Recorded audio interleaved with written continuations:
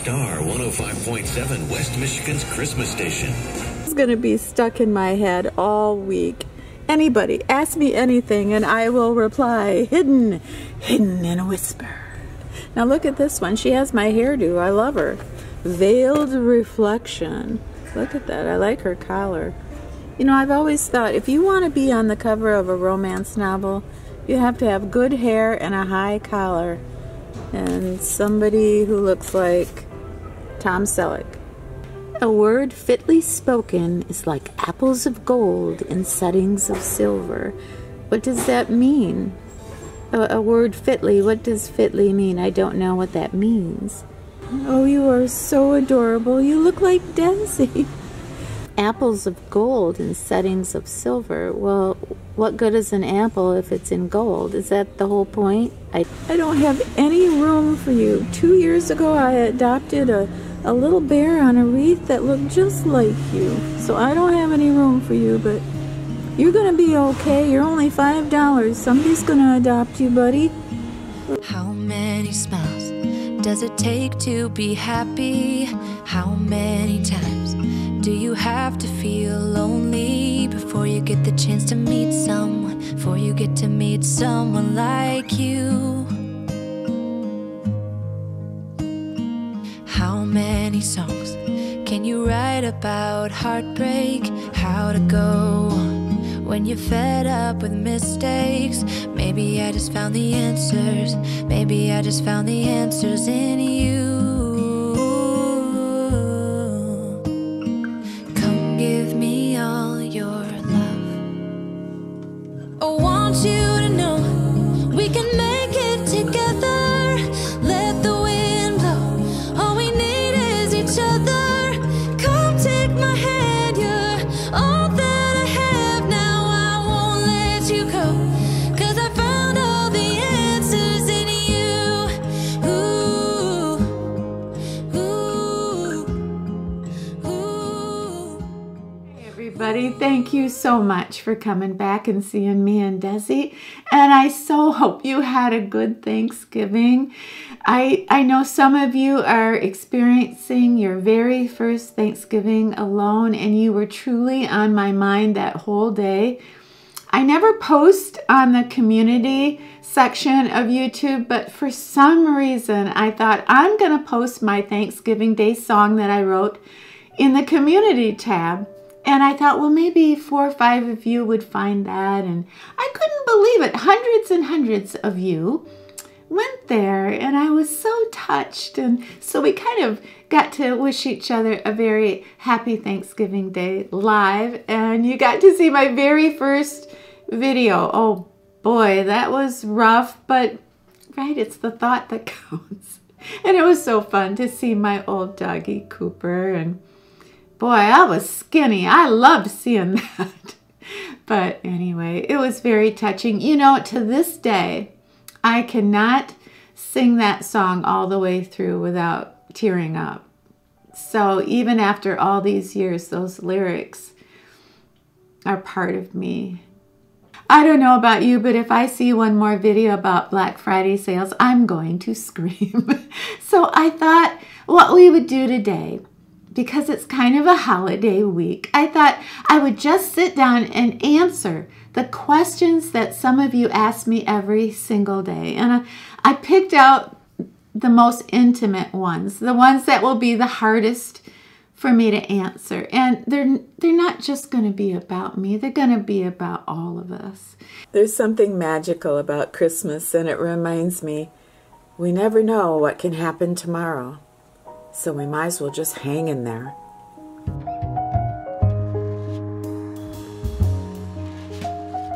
I want to make sure that you know that I do not equate a personal, spicy question with something negative. I do not. You know, I'm just sitting here and I am filming my life, and if you have something to say or something you want to know, you should be able to say that without, you know, being made to feel like, well, you don't have a right to ask that or say that. So I like it that we're free here. I don't think a week goes by where somebody doesn't say, I don't care what you say or what you do or how big you smile. I think you're sad. Why are you so sad? And the truth is, I am not sad. Not every day is a good day, but every day that I live is an important day, and a day that I learn, and a day that I laugh and I have fun with Desi or my friends or you.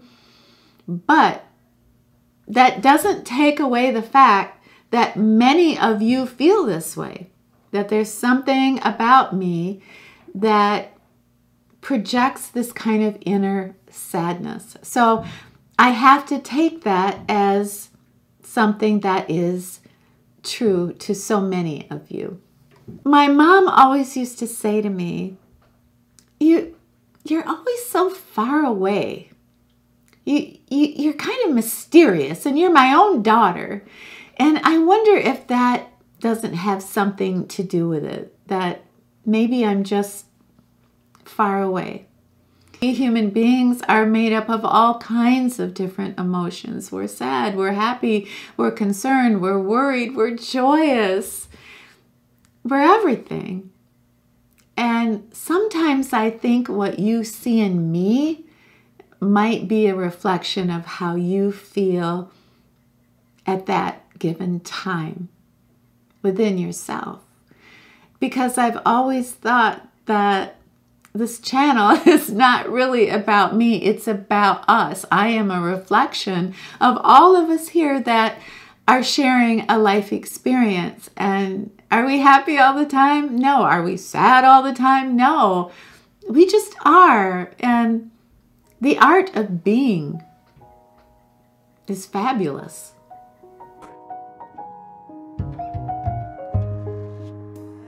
Give me a sexy look. That's not sexy. That's give me a beer. Second question is, do you budget your money? And would you consider yourself a shopaholic? And first off, yes, I do budget my money. I don't think you can be on a platform like this and not budget your money, because you are getting compensated by, you know, at least a dozen different areas, and you got to keep track of that. And I have to budget my money, and I have little spreadsheets, and I have fun with that. Now, the second part of that question is, am I a shopaholic? You know, I don't actually know the technical definition of a shopaholic, but I do know that when I am very sad or having a bad day, I do not go out and shop, or I don't sit at my computer and order a lot of new items. That does not soothe my soul. How often do you dust? And all those belongings that you have, you must have to dust every single day. Is it worth it? Yeah, I love to dust. I have loved to dust ever since I was a tiny, tiny little girl. My mama would give me a rag and some old English and just push me into the living room, and I would polish that wood furniture until it would just shine. And she would come in and say, "Oh, that is beautiful," you know, and I just loved the praise, of course. But I just loved it. And to this day, you know, I have a glass dining room table, a glass coffee table, and I love to see it shine. And I clean them every day, and I enjoy it. That's relaxing to me. Maybe I shouldn't be admitting this, but when I can, you know, buff my wood tables and make them shine, to this day, I love it. So how often do I dust? Well, I probably will dust or shine up something every single day, but I love it. Do you like Christmas? Yes, I do.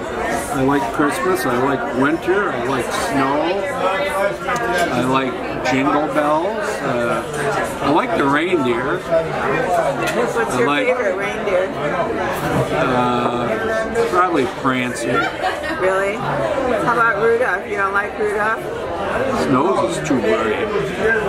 Who's your favorite reindeer? Anybody but Rudolph. Oh no, why don't you like Rudolph? His nose shines too bright. Do you think we should talk about the elephant in the room? Look at these earrings. Aren't they pretty?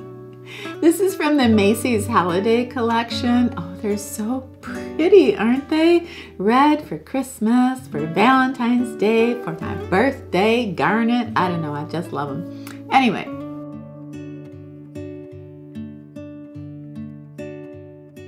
Not a day goes by where some lovely lady doesn't ask me, where are you meeting these men that you're dating? And I love that question. It's so cute.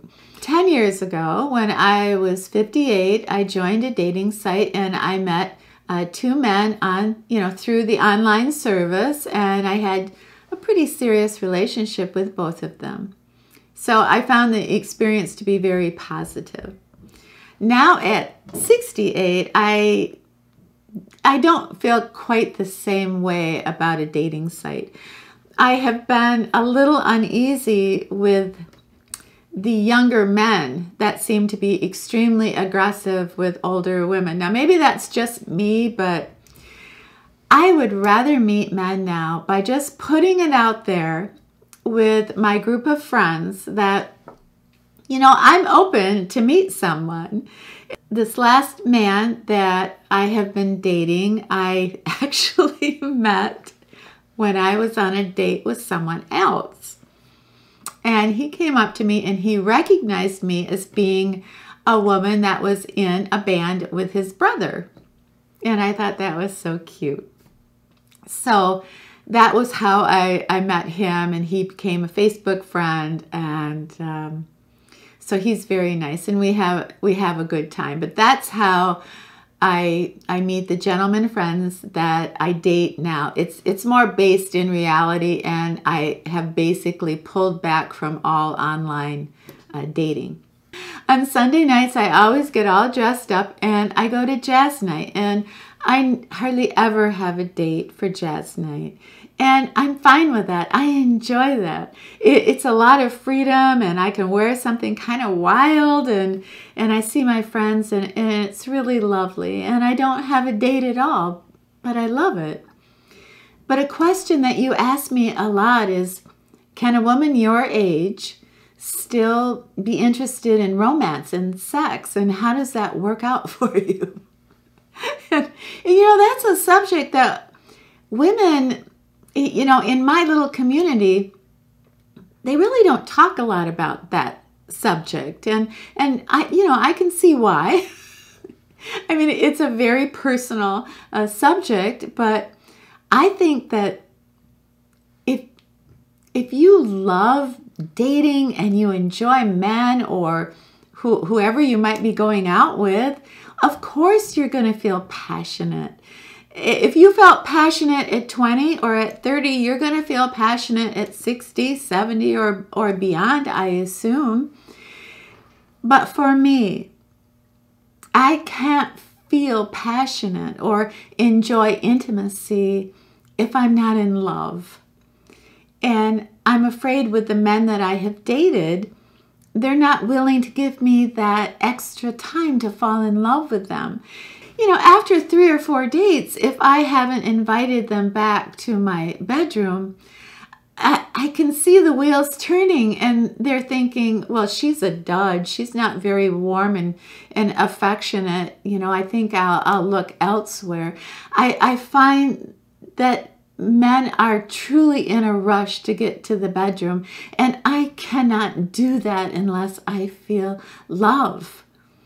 I've always been this way. Sex was never something that was a recreational sport for me. It was an expression of love. And the more I loved the man, the more crazy passionate I would get, like movie sex. I mean, it was just fabulous. That's probably too much information, but I'm not a dud.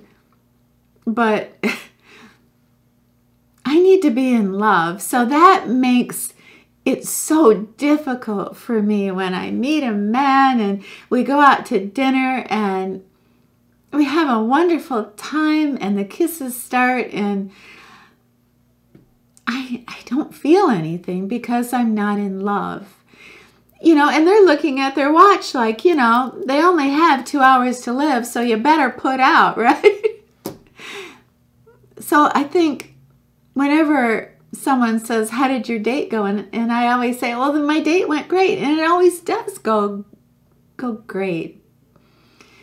But I basically can see it in their eyes. And I remember one gentleman said after the 5th date, without any action, and he said to me, I honestly think that you would rather pick up your camera and film trees than go to bed with me.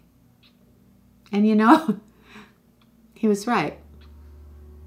I'll give him that. He was right. If ever that day comes around, if I get my feet on the ground and make Bonnie my wife, and we'd rob this whole town, maybe take all that money. I have to admit, after the dusting question, the number 2 question that I get lately is, who is Hal? Is Hal your boyfriend? Who is that man in your videos? Are you dating? What's going on with him?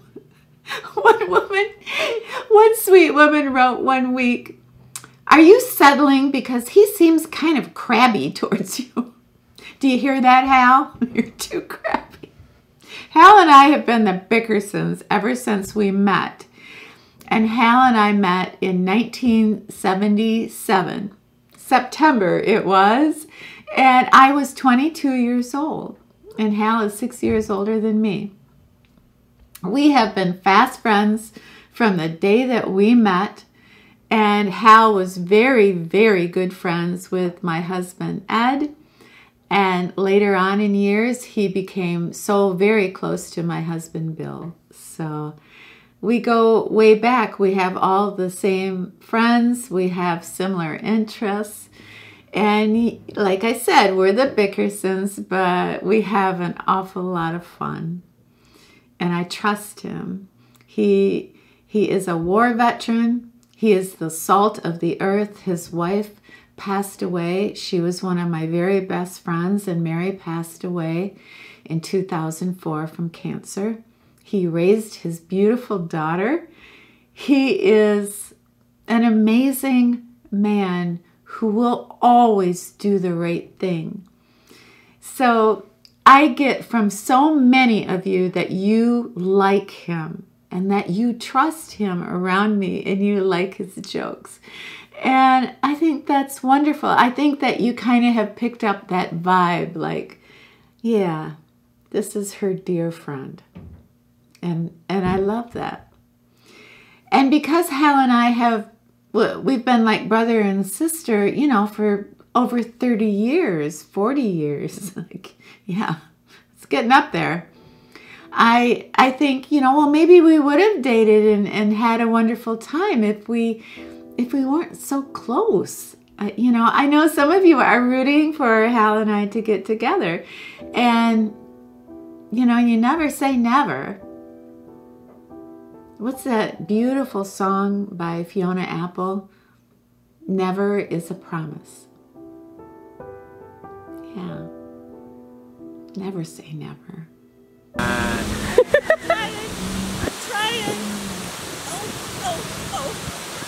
I'm coming. Camera's rolling. It is, it's rolling. Cute. How come you don't have age spots on your hands? What's going on there? What are you using on your hands and your arms where you don't have age spots? And I don't know. I can only conclude that whatever I use on my face, which is like 4 things, and I'll list them below, whatever I use on my face, I put on my hands.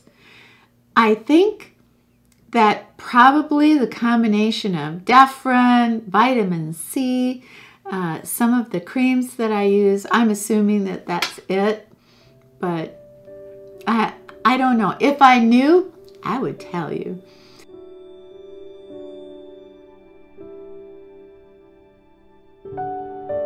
There are so many of you out there that are going to launch a YouTube channel, and you ask me all the time, is there anything bad about being on YouTube? Is there something I should know? When you have a channel, I think the best advice I could give anybody is get out of your own way. It's not all about you. It's about those beautiful subscribers that come back every week and share their life with you. And you reflect back who they are. But if you're starting a channel without passion, without something to say, I don't think you'll make it, and I don't think you'll be happy. So what is the worst thing about having a YouTube channel?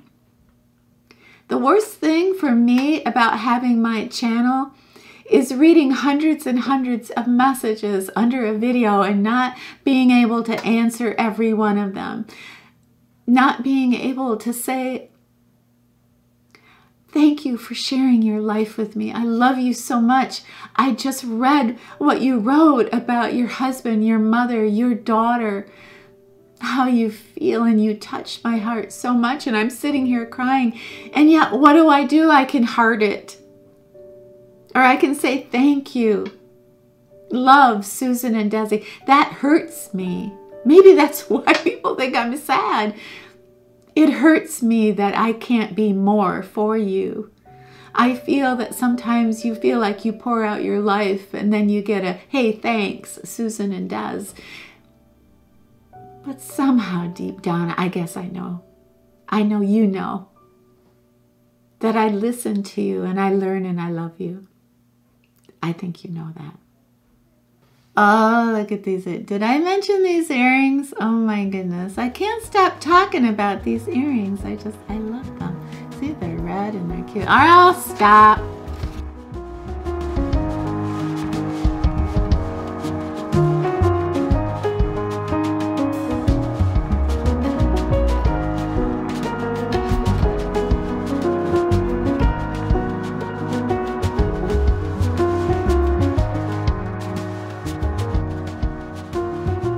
This last question I want to answer is kind of a cheat question because I've only had this question asked of me one time, and it was yesterday. But I loved it so much and I want to answer it. And I wish everybody would answer this question. And I think it's from the movie The Way We Were. I've got to ask Peggy. Hey, Peggy. But the question was, what was the favorite day of your life? Wow, what a great question. The day that I married Bill, my happiness I felt from my toes to the top of my head, and I was just so happy, and what a wonderful day. And then I thought, the first time I ever faced an audience of over 1,000 people, I'd won a radio contest, and there I was, and I had an 8-piece band, and I had never performed for more than 400 people, and there was this crowd, and it was so exciting, and I was probably doomed to fail, but I didn't. It was such a victory, and what a wonderful day that was. But no, that wasn't it. Without a doubt, my very favorite day was the day that I gave birth to my son, Chris. 1973, April 28th. And he was a big baby. He was 13 pounds. And they wheeled me in to my room.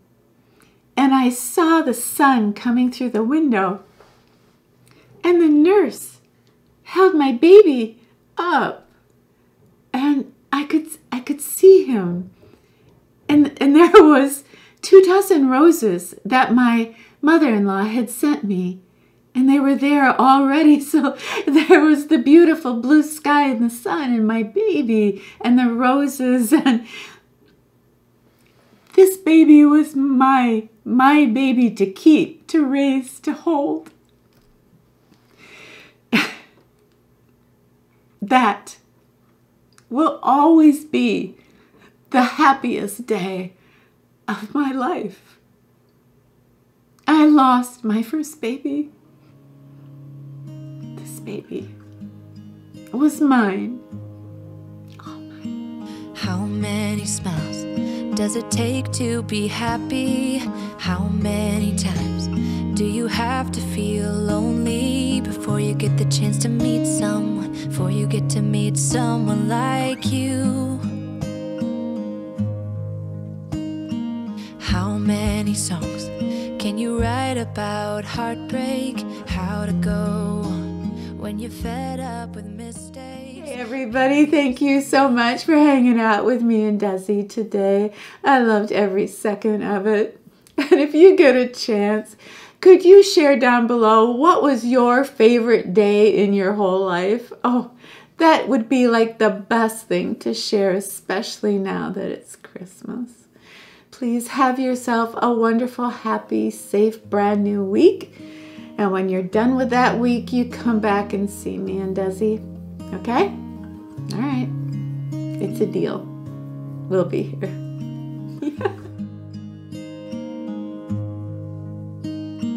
How many smiles does it take to be happy? How many times do you have to feel lonely before you get the My chance to time meet here someone, has taught me is before that you get to meet I'm not someone alone. like you? That we all share so many of these deep emotions. How many songs And we can handle you it. write We about cope. heartbreak? We survive and we thrive, but we are not alone. And that's my very, very favorite part of YouTube. Maybe I just found the answers in you.